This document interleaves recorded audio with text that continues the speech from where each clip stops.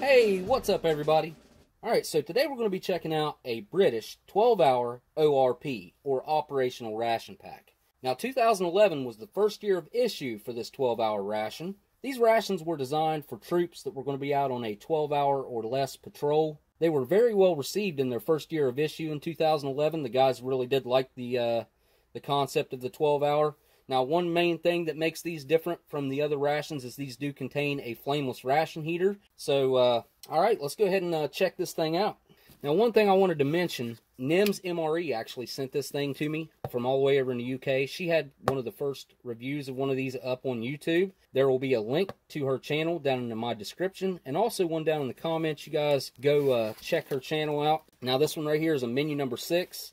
Production date on it was December of 2011. Or actually, it might have been October of 2011. I'm not sure. I think it was 12, though. But there you have your Ministry of Defense symbol and DENS 12-hour operational ration pack. Of course, up here it says it's the property of the Ministry of Defense. Unauthorized sale and or purchase is prohibited. Over here, MOD authorized use only. Here on the side, we have some more stipulations about it being property of the MOD. And on the bottom right here, you have your range card, which puts your base right in the center there, and then you can mark other landmarks on the outside here. But yeah, so it's pretty cool to have a first year of issue, being 2011.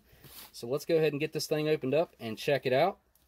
Now, while I'm opening this up, I should mention that Nim sent these things over to Nathan's MRE, and Nathan actually sent this thing along to me. So you guys go check his channel out as well. If you haven't done that, I'll have a link to him also with Nim's channel in the description and also down in the comments.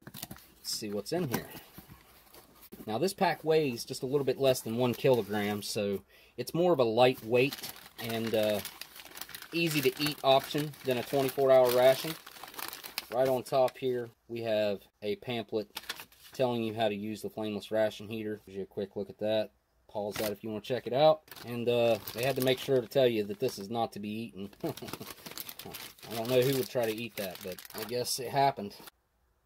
And first off, we've got a 50-gram pack of dark chocolate chip oat biscuits.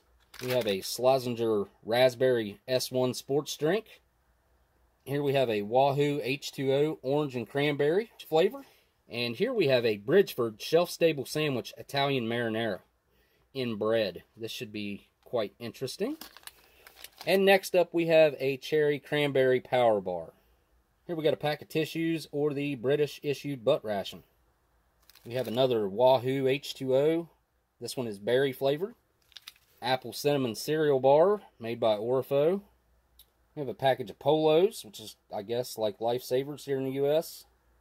We have a black currant beverage base powder. We got a fruit and oat snack bar, 50 grams. Package of Imperial salted peanuts. Here's our main meal, vegetarian tomato noodle and orange beverage base powder.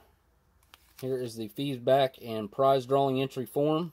And what is contained is your lunch, your main meal, your snacks, your drinks, and your common components.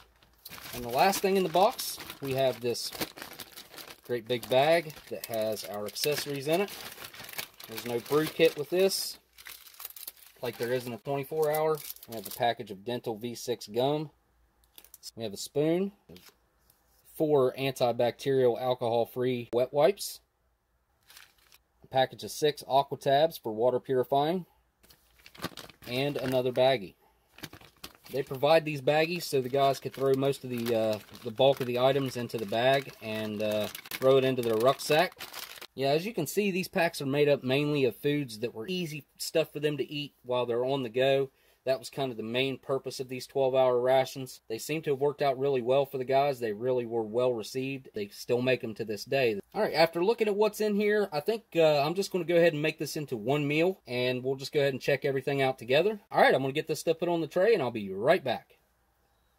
All right, so like I mentioned before, this one does come with a flameless ration heater. Now, the UK makes a whole lot of different kinds of ration, like the kosher halal meals. They make just vegetarian meals. They make Arctic meals. I'm going to throw some pictures of different types of rations that the Ministry of Defense makes for the troops. I'll just throw up as many pictures as I can real quick to show you guys the different ones that that they're producing right now. All right, and then we'll go ahead and get this thing heating up.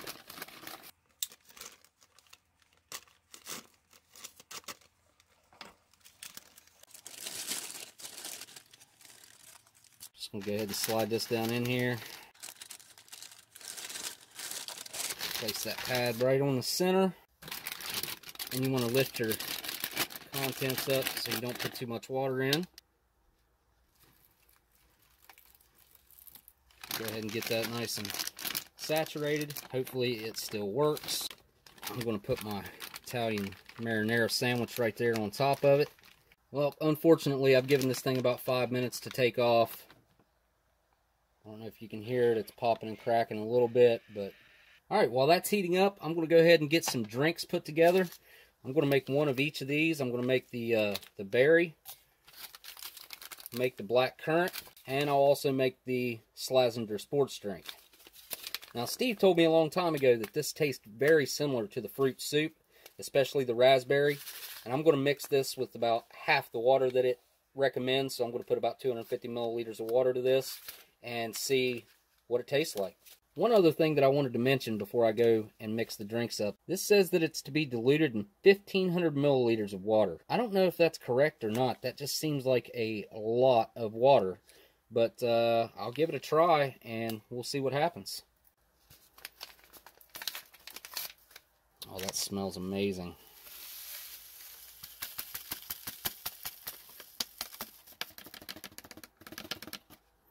I'll add the 250 milliliters to this.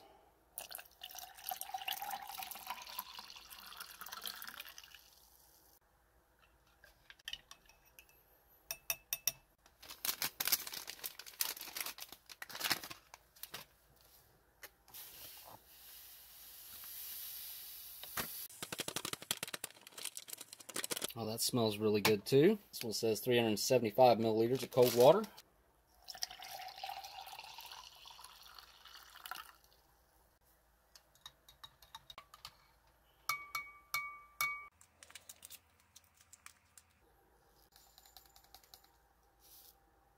It's about a quarter of the powder.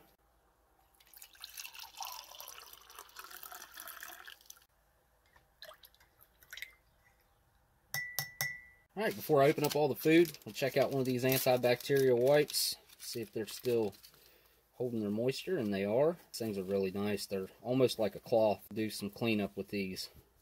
Nice and tough. Don't have much of a scent. Your hand's nice and cleaned up though. Definite plus to have, that's for sure. Alright, we'll get these peanuts out of here. They smell kind of funny. Yeah, they smell weird. Check out these dark chocolate chip oat biscuits. Oh, those still smell good.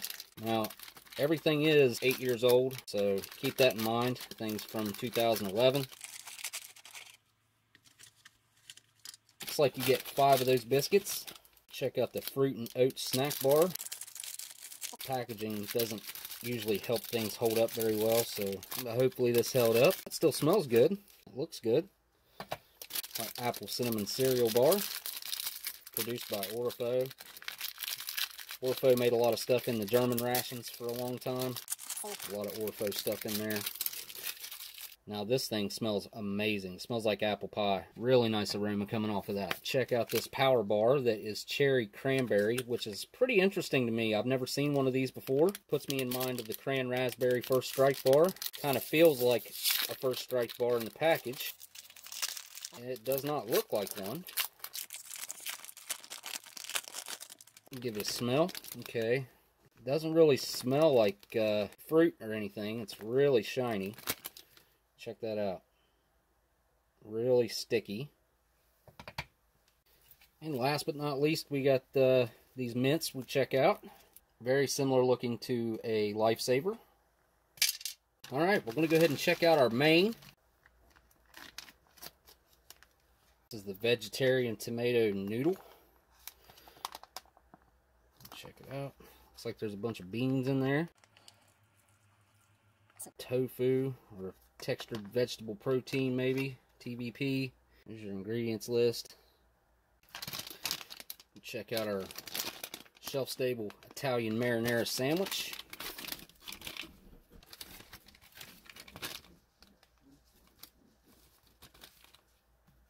That's on white bread. While it's still a little bit warm, I'll go ahead and check it out first. There you go. Right, here we go, down the hatch. Oh, that's not bad. The white bread is really nice and soft. It's got a slightly yeasty flavor. And that marinara inside, it almost tastes like meat to me. It's surely made to mimic meat. It's not bad. It's a little bit tangy, and it's got a strong flavor of the marinara. Yeah, that little sandwich ain't bad. Nice little light lunch. Give this Wahoo H2O water a try. You can see there's some floaties down there in the bottom. And give it a try. Well, that's pretty refreshing. I like that. It's just very lightly flavored. Berry flavor. It's a little bit tangy. Just slightly. But it's very refreshing at the same time. I really do like that. Alright, we're going to move on to our main now. And see what's going on with this. I'm going to try just one of these pieces of, I'm going to guess that's vegetable protein or tofu, one or the other. Give it a try. That doesn't taste bad. This is actually vegetarian ham is what they're calling this. And it does have a slight ham flavor to it, I would say. It's just very odd to my palate. Not something I'm used to. The texture's not bad. Kind of chewy. It's not bad. Then you got your beans in here. And also your noodles. Get a bite of everything together. Try it all together. You know, that's not bad. I would never think of putting beans with pasta like that, but it actually works. Without the beans, I think this would be a lot more bland. The beans really add a lot of flavor. The marinara sauce that's in there is pretty tangy. Just kind of tastes like a canned marinara sauce. It's pretty good. I think I'm actually going to use a little bit of this bread, one of the corners that doesn't have any filling to go along with this. I think that'll work quite nicely. Kind of like a breadstick added in there. Like that. I think I'm going to wash that down with this raspberry Slazenger drink, the sports drink. Oh, that is bursting with flavor. That's got a really nice natural raspberry flavor. It's nice and sweet, tangy. That is probably my favorite drink that I've ever had out of a ration so far. Really nice. Alright, next I'm going to try these peanuts. They kind of had a funny smell. I'm going to be rather cautious with these. These are supposed to be salted peanuts, and I'm going to just try this one peanut and see how it is. Yeah, those are no good no more. They have my throat feeling weird. They have a very bitter aftertaste.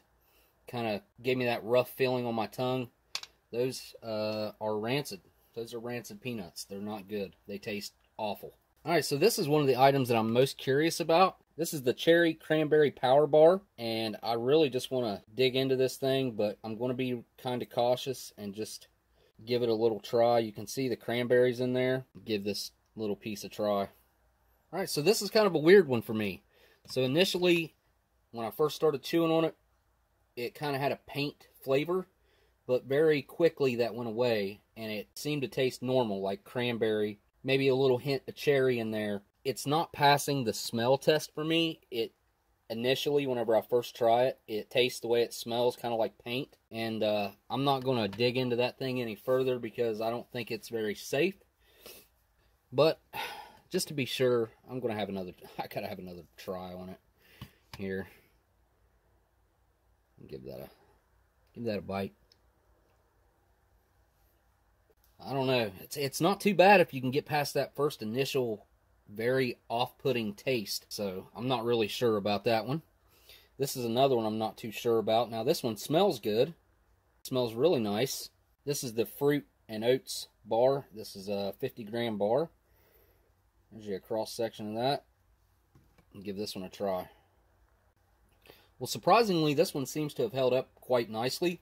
This reminds me a lot of those Quaker Oat cereal bars. Kind of got a honey flavor to it. It's sweet. The fruit's nice and chewy in there. It gives a nice little tangy aftertaste. It's really nice. I'm going to go ahead and wash that down with this blackcurrant drink and give it a try. That's really good. Tangy, really strong flavor of blackcurrant. It's a really hard flavor to describe if you've never had it. It's one of those flavors we don't get here in the United States. Blackcurrant was actually outlawed in the United States a long time ago for some reason. So, yeah, it's kind of a rare treat to have something like this. It's quite viscous. It's got a thickness to it that I didn't expect. It's really sweet and tangy. You can see it kind of coats the side of the glass right there.